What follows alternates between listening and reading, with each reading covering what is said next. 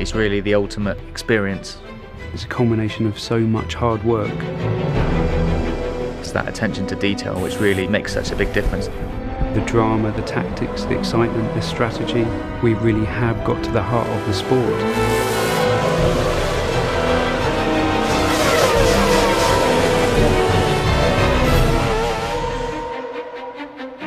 We've had 2 really successful games launched already now for Formula 1. When you're evaluating what to do in the next instalment, you really want to improve on everything that's there. The aim for the 2012 game is to make more of a complete F1 experience. At the start of the game now we've got the Young Drivers Test. It's a real test that exists in real life. It's set in Abu Dhabi in 2011, and you get a chance to drive either the Red Bull, the Ferrari or the McLaren. It really gives those up-and-coming drivers track time to really kind of showcase their talents, and it's wonderful that we're able to copy the elements that happen on those real young driver test sessions in the Formula 1 2012 game. I remember my first test was with Red Bull Racing at the end of 2007, and you know, even 3 years later, the people who ran me at the test still remember the job that you did, you know, so the first impression really is important. People still talk about the first time Lewis tested at Silverstone for McLaren, and you know, so it is a hugely important day for a racing driver.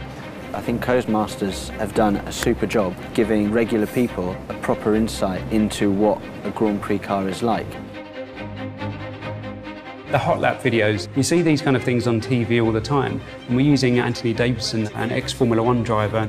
And he's really just directing you on what makes a good lap. So he'll be pointing out the braking points, the things you should be watching out for. If it's a double apex, the sort of line you should be taking. This is kind of just giving you that fundamental information that you need in order to get to a new circuit, understand it very quickly and enjoy the most from it. Formula 1 games are very fast, they always have been in the past, but what we've tried to do is enable the player to drive consistently. And we've put a lot of time into working on the pad to help the player control the car at speed. We're not all Fernando Alonso's of this world, we make mistakes. So rather than just hitting the pause menu and restarting the race, you've got the ability to be able to rewind time and just get to a point before the incident and just try it again. Certainly for the novices in terms of learning racing lines and avoiding incidents, they're a really useful tool. The thing that differentiates Formula 1 from all other motorsports is the strategy element. Being able to make the right call at the right time. You might not be the quickest driver, you might not have the quickest car, but you can balance the elements. You've got fuel mixtures you can dial up and dial down. You've got different pit stops. Do you stop twice? Do you try and run longer? It's a thinking man's racing game.